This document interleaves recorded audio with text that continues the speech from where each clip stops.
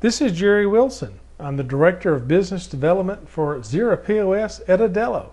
And in this short series of videos, we're taking a look at employee theft, how big a problem it is, and how it affects you.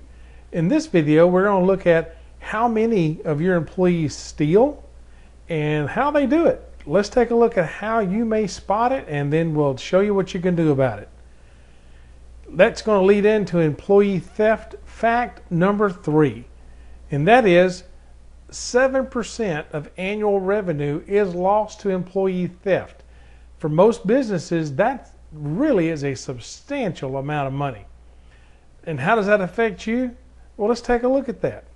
If your business is doing $500,000 in annual sales, 7% that is lost to employee theft, the math says you lose $35,000 every year in lost profits to employee theft. Most businesses can't really sustain that much loss. In the previous video, we talked about how that leads to over a third of the businesses going out of business and going bankrupt due to employee theft. The purpose of these videos is so that your employees don't take home more money than you do. So let's take a look at how this might happen. Employee theft fact number 4. Over 75% of your employees steal at least once. While that's a big number, the scarier number is that 37.5% have stolen twice or more. That's where the theft really adds up and how your business really is impacted. But how are they doing this? How do they steal right in front of you? Well, I'm going to give you a couple of examples of theft and how I've caught it before in businesses. I'm going to introduce you to a concept called cashier stacking. And what that really is a way for them to steal right under your nose. You'll never even know they're doing it unless you know what to look for. It is really just a simple way that they track how much money they need to remove from the drawer before the end of day. And how they do this is with simple coins. They'll have a coin on the counter or on the register, and a penny equals $1, nickels 5, dimes equal $10, and heaven help you if you see quarters up there, because that's $25. What they're doing is they're stacking coins around the cash drawer so that they then know how much money is in the drawer that they have got to take out in order to balance back to zero.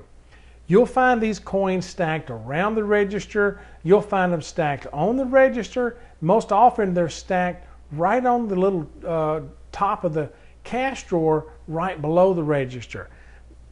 It's very, very common to see these, and if you do, you probably have a thief that you need to look out for.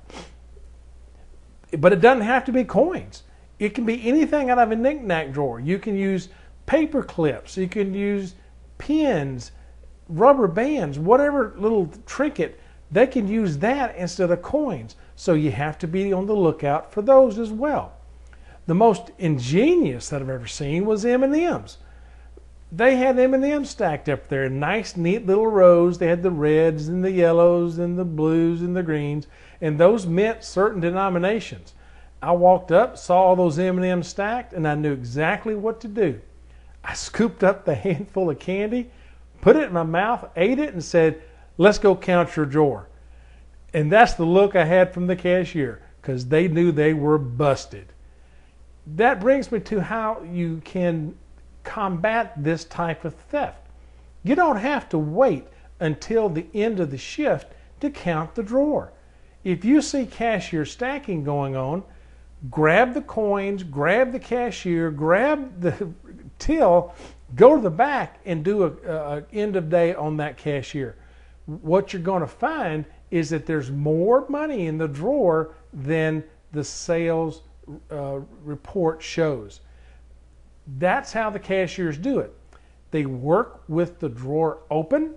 They do not record the sale, but yet they give change to the customer for that item. What you have to do is balance that register the moment in the instant you think there's something going on. Don't wait till the end of the shift. Do it immediately.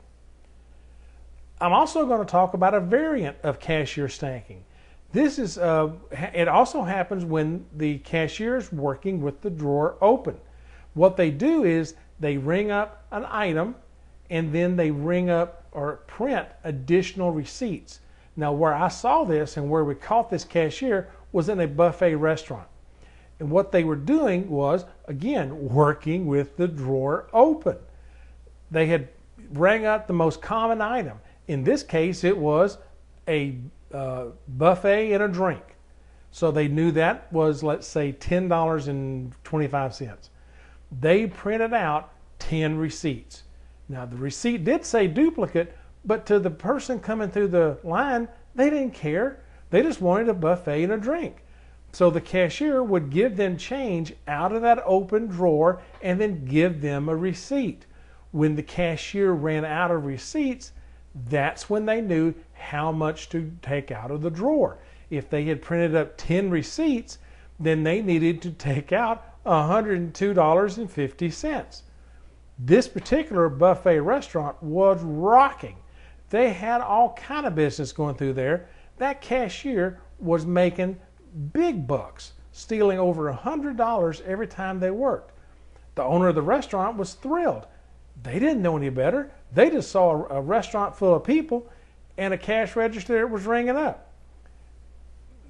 The problem was they were losing $100 a day in sheer profit from this cashier stacking opportunity.